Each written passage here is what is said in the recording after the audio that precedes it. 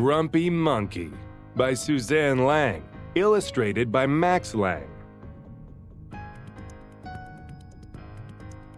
One wonderful day, Chimpanzee woke up to discover that nothing was right. The sun was too bright, the sky was too blue, and the bananas were too sweet. Jim was confused. What's going on? Maybe you're grumpy, suggested Norman from next door. I'm not grumpy, Jim insisted.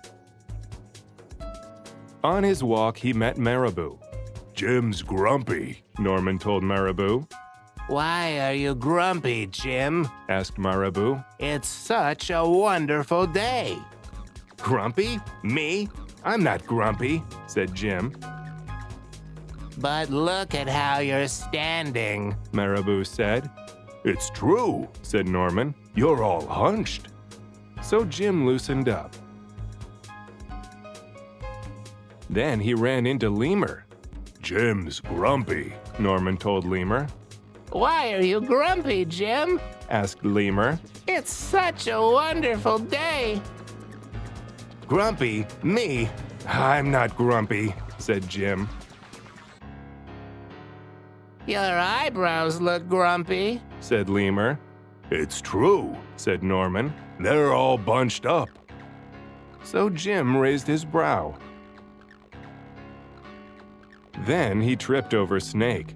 Oh no, said Norman. That's the last thing you need when you're feeling so grumpy.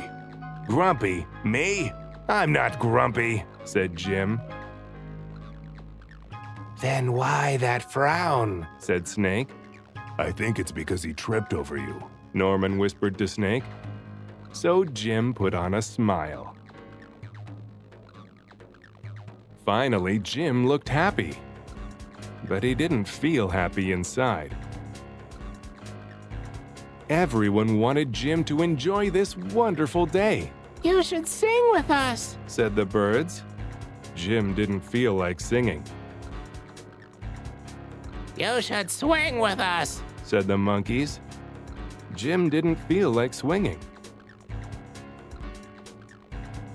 You should roll with us, said the zebras. Jim didn't feel like rolling. You should stroll with us, said the peacocks.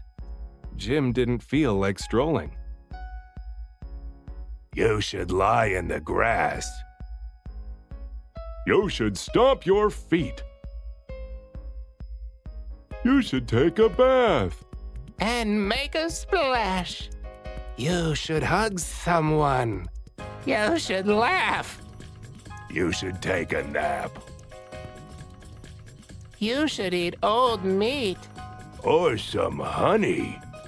You should jump up and down. You should sit in the sun. You should dance. But Jim didn't feel like doing any of that. Why are you so grumpy, Jim? Asked the others. It's such a wonderful day. I'm not grumpy, shouted Jim as he beat his chest.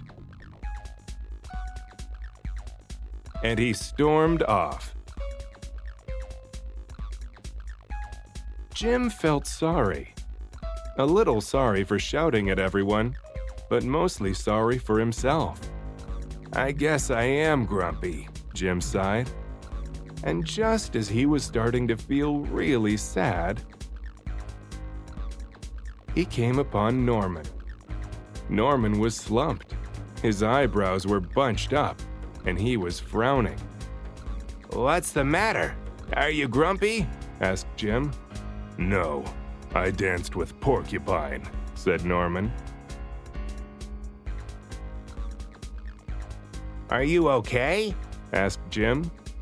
It hurts, but I'll probably feel better soon enough, said Norman.